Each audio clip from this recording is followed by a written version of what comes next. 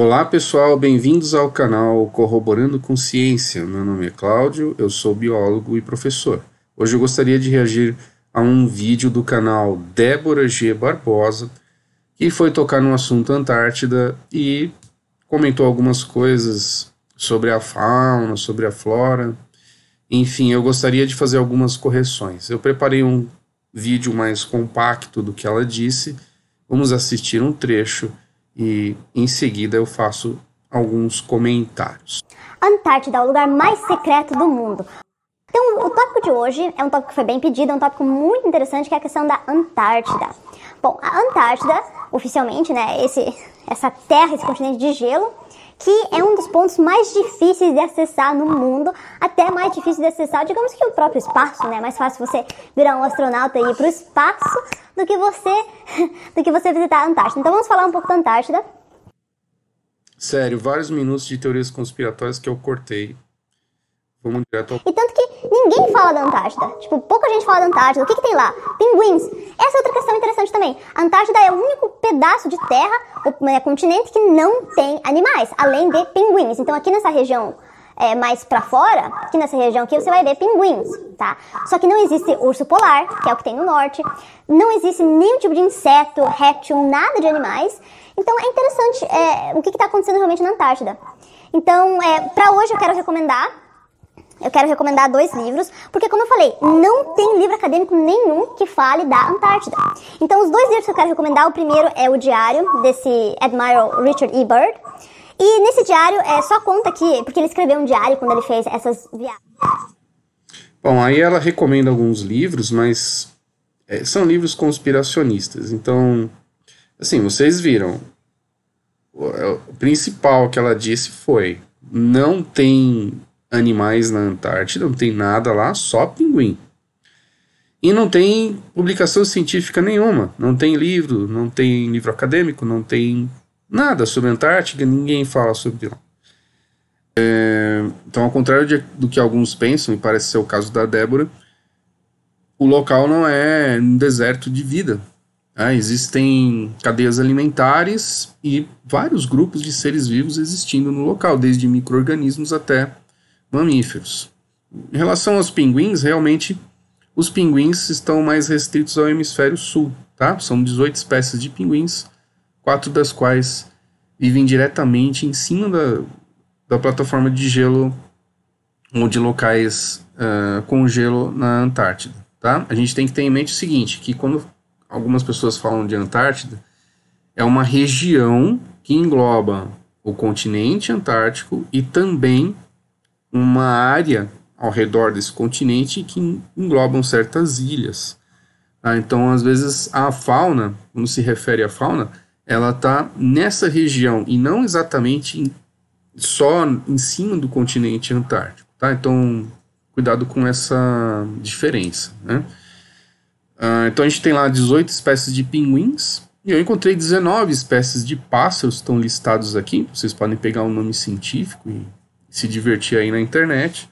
19 espécies de pássaros que vivem em toda essa região, tá? Então são pássaros adaptados ao clima frio e às regiões costeiras ali da Antártida. É muito complicado achar que os animais vão entrar e vão em direção ao interior do continente, tá? Primeiro, são grandes altitudes. Segundo, o frio é muito intenso. Precipitação é mínima, então a umidade relativa do ar ali é muito baixa. As ventanias atingem recordes ali, então realmente é um local extremamente inóspito para a vida. Não é nenhuma surpresa não encontrar nada nas regiões mais centrais da Antártida, tá?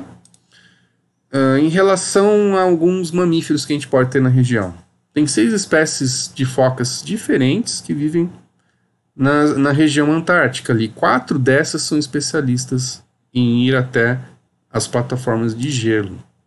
Então aqui, só para mostrar alguns dos mamíferos que estão ali pela região.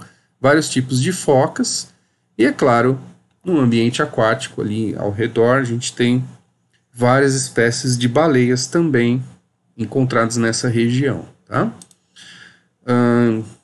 O crio. O crio é um exemplo muito famoso, né? O crio é esse crustáceo pequenininho.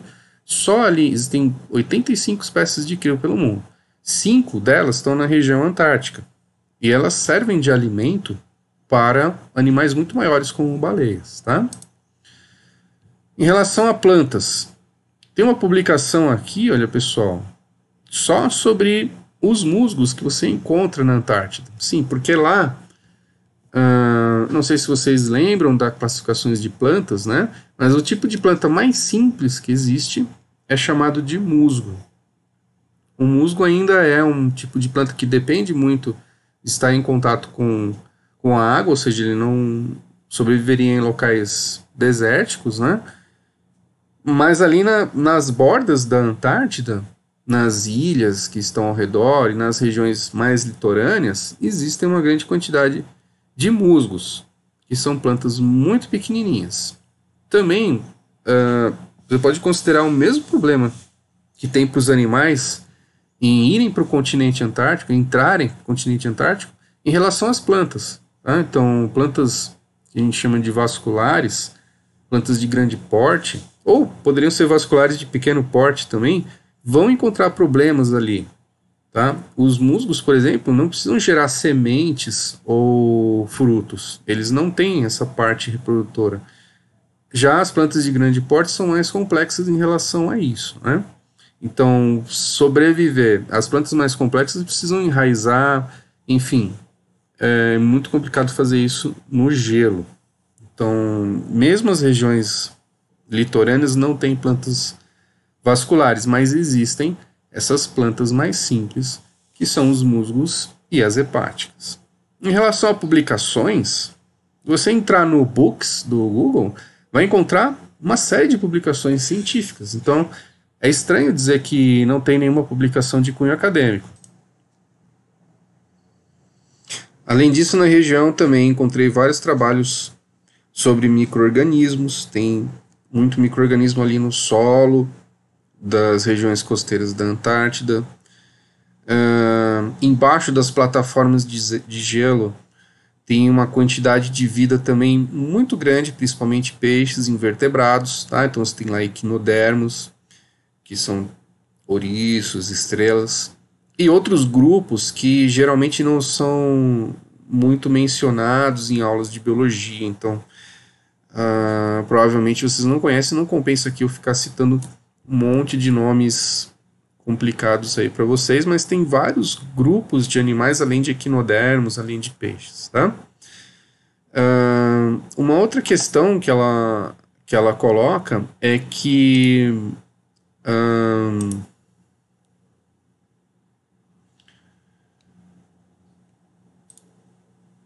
uma outra questão que ela coloca é sobre os ursos. Por que não tem urso na região antártica? Bom, primeiro, não só em relação ao urso, as focas. As espécies que existem no Polo Norte não são as mesmas que existem no Polo Sul, são outras espécies. Então, isso tem uma explicação que na biologia que é evolutiva. Tá? O único modo de explicar satisfatoriamente esse tipo de questão é através da evolução. Então, os seres que evoluíram no Polo Norte são diferentes dos seres que evoluíram no Polo Sul. E isso tem a ver, inclusive, com a separação dos continentes. Tá? Existe uma teoria que tem uma série de evidências, é apoiada em muitas evidências, e inclusive é mensurável hoje em dia, você pode medir, que é a teoria da deriva dos continentes. Tá? Isso significa o quê? Que no passado, há milhões de anos, os continentes que hoje estão separados, eles eram todos unidos numa única massa de terra. E devido à questão de migração de placas tectônicas, que são placas que formam a superfície da Terra, e elas andam um pouquinho em relação ao tempo, ou seja, nesse momento, por exemplo, a placa tectônica em que está o Brasil, ela está caminhando. A placa tectônica que está o continente africano também está caminhando. A gente está se distanciando do continente africano. Inclusive é possível medir isso. Mas voltando no tempo, você vai ter uma única massa de terras e elas começam a ter divisões e separações. Há 50 milhões de anos, por exemplo, o continente antártico, os continentes já estavam mais ou menos formados como eles são hoje, né? E o continente antártico totalmente separado do resto dos outros continentes. E antes ele era grudado nessa massa de terra, né? Então, animais que surgiram antes dessa separação, você encontra fósseis em continentes que hoje estão separados. Você encontra fósseis iguais até. Os seres que surgiram depois dessa separação, você tende a encontrar os fósseis deles localizados apenas no continente onde eles surgiram. Então, os ursos devem ter surgido após a separação da Antártida, devem ter surgido ali pela Ásia e depois migraram para a Europa e América do Norte. E se estabeleceram nessas regiões. Mas eles não conseguiram migrar para a Antártida. Então veja que os ursos evoluíram lá no hemisfério norte, não no hemisfério sul. As focas que evoluíram no hemisfério sul também estão muito distantes para migrarem até o hemisfério norte. Tá? Então essa é uma questão evolutiva do porquê que uma fauna que está numa região não está em outra. Não é? A não ser que você espere encontrar, por exemplo, leões na floresta amazônica. Não faz sentido, né? Você espera encontrar onça pintada lá na savana africana. Também não faz sentido, porque esses seres surgiram após a separação desses continentes. Tá? E aí eles evoluíram cada um no seu continente. Então é perfeitamente explicável do ponto de vista biológico por que essas faunas são diversas. Por que não tem urso no Polo Sul? Porque ele não evoluiu nessa região. Um outro ponto que a gente pode considerar também é em relação ao clima e relevo.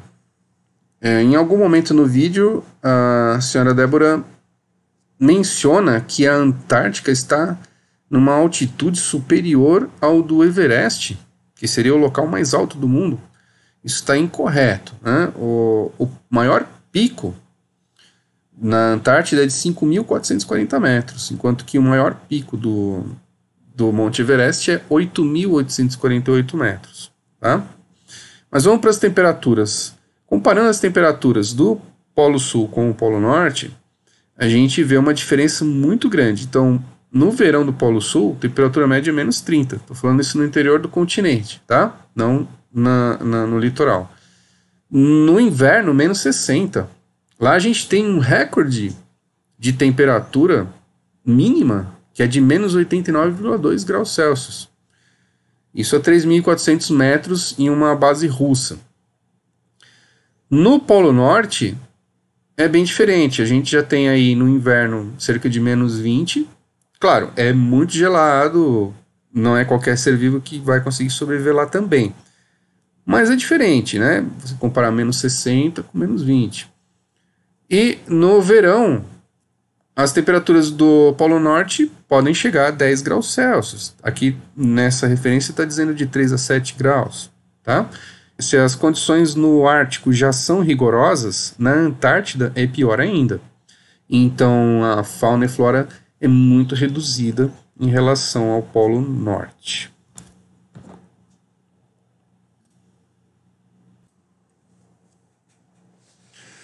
Muito bem, vamos dar uma olhadinha agora nesses aplicativos aqui. Então eu tenho o Ártico e tenho a Antártica também. Tá? Depois eu vou deixar todos os links aqui embaixo na descrição do vídeo para vocês poderem mexer um pouquinho também nesse sistema. Tá bom? Então vamos dar uma olhadinha aqui primeiro no Polo Sul. No Polo Sul, é legal aqui que ele mostra a posição de várias bases, tá? A base do Brasil, ela tá por aqui, ó. Daqui a pouco a gente dá uma passadinha lá na base do Brasil também. Se você for aproximando, ele vai mostrando aqui imagens de satélite, tá? Então isso aqui são imagens de satélite, são fotos de satélite, que é colocado aqui dentro do aplicativo. Se você pegar uma desses ícones, ele vai te dizer do que se trata. Então, por exemplo, se você clica nesse ícone aqui, ele vai te dizer, olha, isso aqui pertence à Austrália. Então, eles montaram uma base aqui, né? Uma base da Austrália. Aqui a gente tem uma base da China, que foi aberta em 89. Tá aqui as latitudes.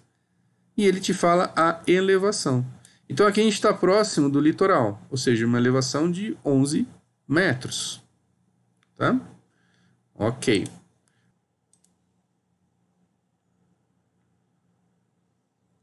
Essa daqui, olha, da Alemanha, tem uma elevação de 2.892 metros. Então aqui realmente, provavelmente, tem uma subida bem grande aqui, né?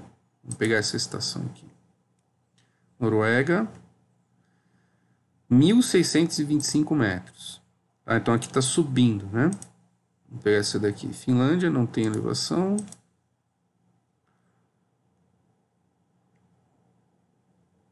Essa daqui também não está com elevação. Mas enfim, isso dá para ver, inclusive aqui pelo relevo, que a gente tem aqui uma montanha e aí um platô aqui que está numa altitude considerável.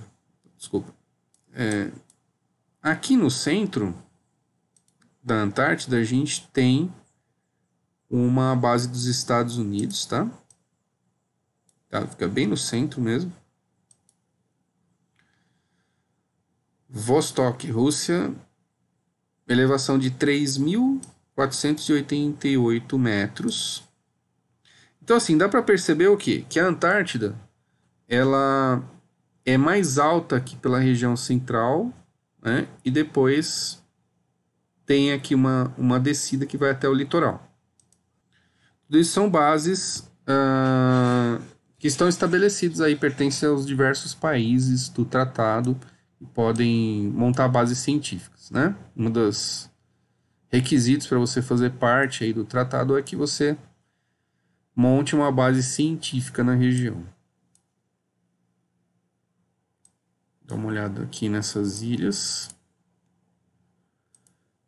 Aqui a gente tem uma base do Peru, Equador e Brasil. Então aqui é a nossa estação, chama Comandante Ferraz. Ela fica nessa ilha aqui que chama King George. Se a gente se aproximar aqui, vamos ver se tem resolução para isso, né? Aqui é a área que está a base Comandante Ferraz lá na Antártica. A elevação aqui é só de 8 metros, então ela está bem no litoral aqui. Tá bom? Então só para mostrar para vocês. Agora, se a gente for pro Ártico, o Ártico é um pouquinho diferente, tá? Você vê que não existe aquele continente aqui. É água. E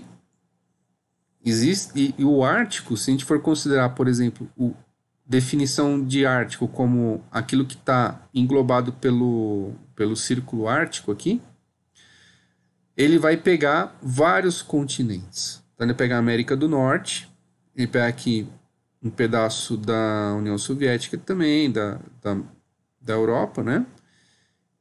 Greenland e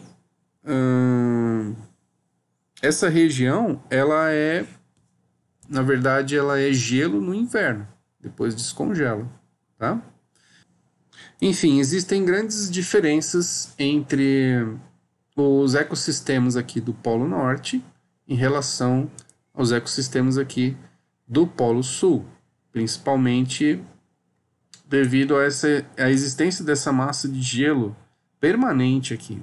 Essa massa de gelo gigantesca e permanente, ela proporciona temperaturas muito menores, umidades relativas do ar muito menores, ventos muito mais fortes do que aqui no Polo Ártico, tá? Então é de se esperar uma diferença muito grande em relação à fauna e flora. Então é isso, pessoal. Em resumo,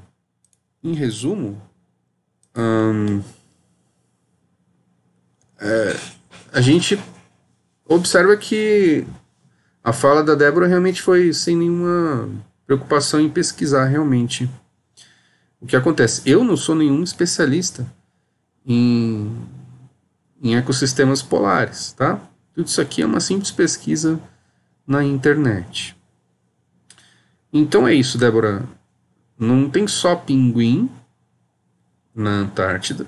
Existem uma variada gama de outros seres vivos que vivem lá, mamíferos, outros tipos de aves, invertebrados, micro-organismos, fungos, tem bastante fungo no litoral, tem briófitas, tá? Tem muitas bases de pesquisa, um monte, ao longo de todo o continente. Claro que no centro é um pouco mais difícil, mas mesmo assim também tem.